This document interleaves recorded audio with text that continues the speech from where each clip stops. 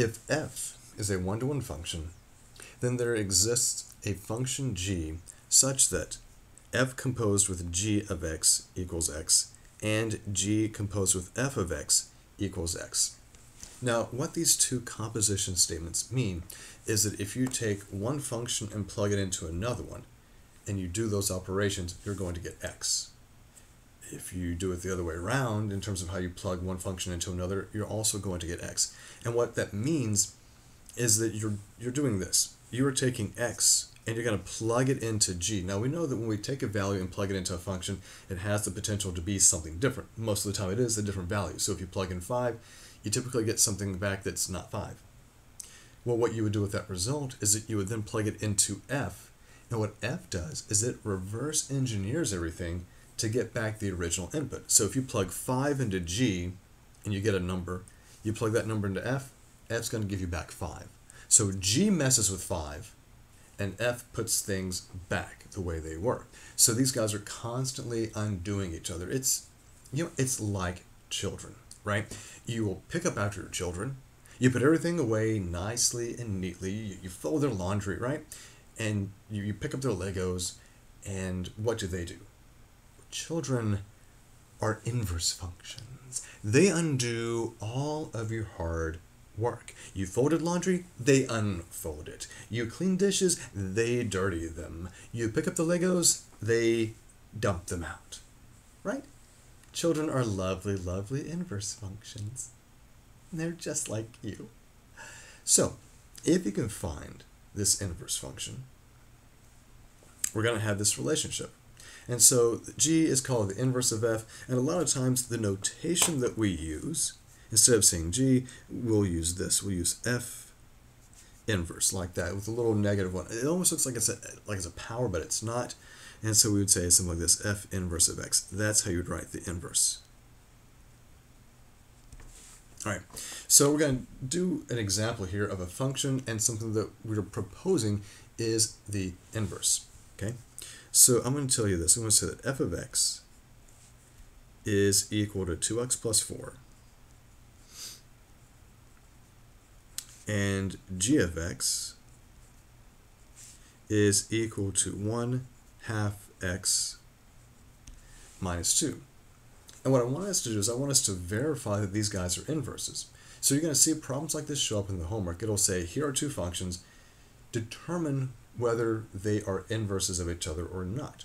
And what you're doing is that you're going to do these operations. You're going to do the function composition to make sure that you get x out. Just x, nothing else.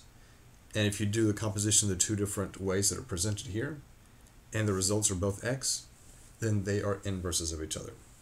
So let's examine this. If I take f of g of x, if I'm doing this composition, all right? So that means, let's get our color coding out here.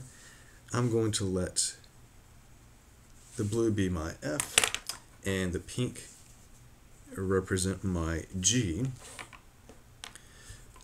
So this means f of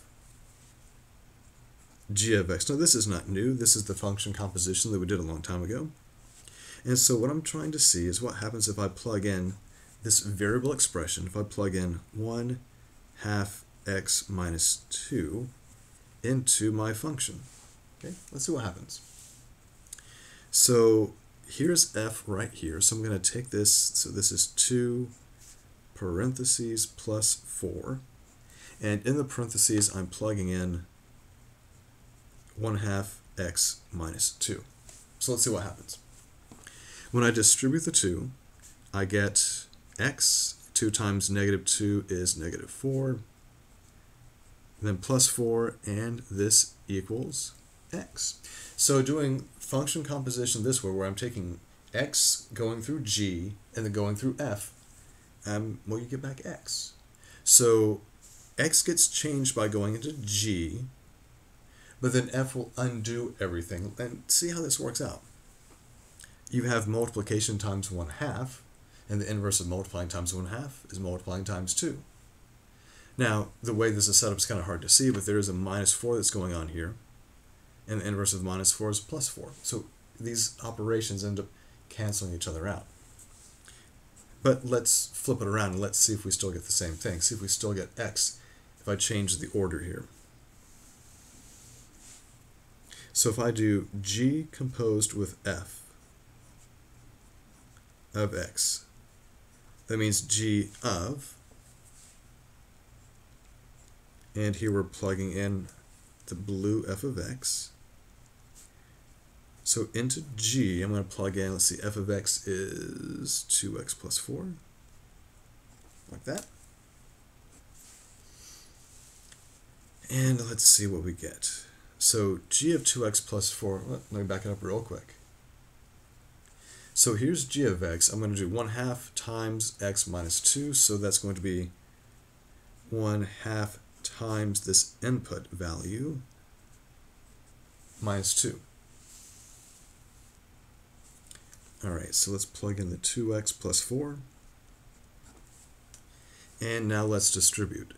So half of 2x is just 1x, half of 4 is 2, and then minus 2. And when you simplify this, you again get x. So it doesn't matter which way we do the function composition here, these functions will undo what the other guy does. So we have shown that f and g are inverses. Cool. Now in the next video, we're going to see what happens when we look at their graphs. How do graphs of inverses relate to each other?